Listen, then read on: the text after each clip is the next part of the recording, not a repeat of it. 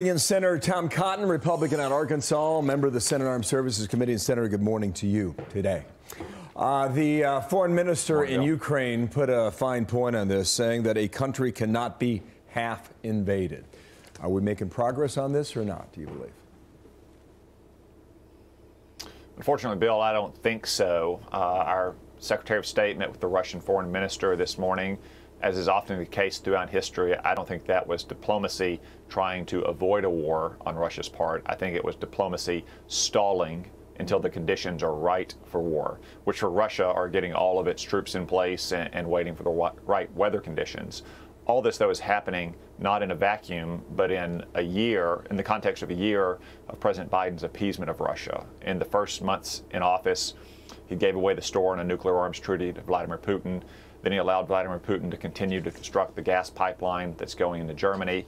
And then, of course, Vladimir Putin saw the debacle in Afghanistan that exposed President Biden as weak and feckless.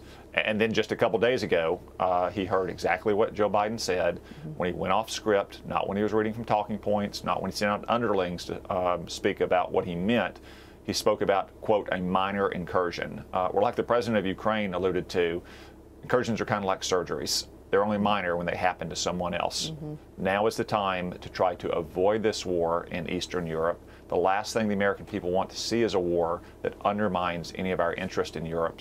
So we need to continue to provide the Ukrainians the weapons they need to defend their own country. And we need to make it clear the sanctions and other economic and financial consequences Russia will face if they invade Ukraine again. And we need our NATO partners to be united with us on that as well. I want you to look at a media montage.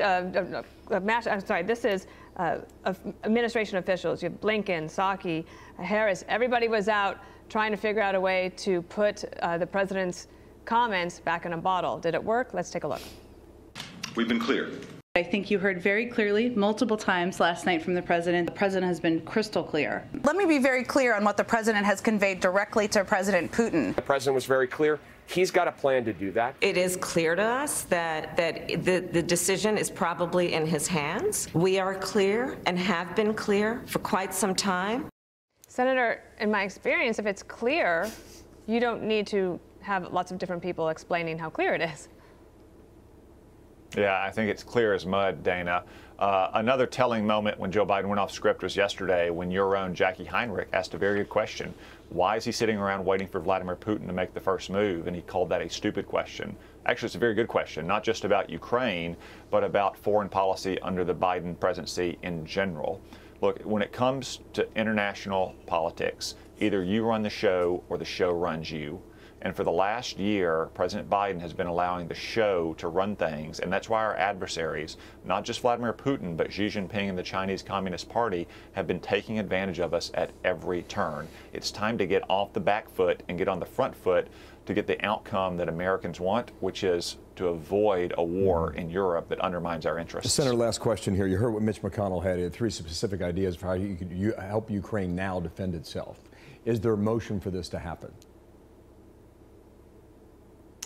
There is. It needs to be happening faster and at a higher volume. The Biden administration has dithered for too long, not just in providing Ukraine with our weapons to defend against Russian armored columns or Russian aircraft, but approving our allies in NATO who want to do this. Oftentimes they need American approval because it's American technology.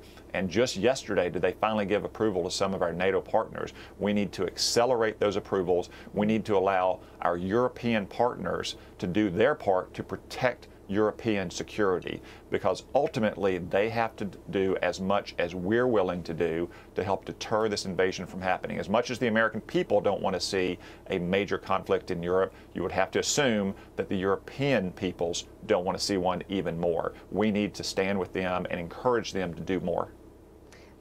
Senator Tom Cotton, thank you so much. We'll probably be talking to you next week as well. Thank you. We appreciate it. Hi, everyone. I'm Brian Kilmeade. I want you to do me a favor. I want you to click to subscribe to the Fox News YouTube page. This is the only way that I know for sure that you're not going to miss any great commentary, any great news bites, any great interviews coming your way on Fox. You can get it all here on YouTube. So subscribe right now.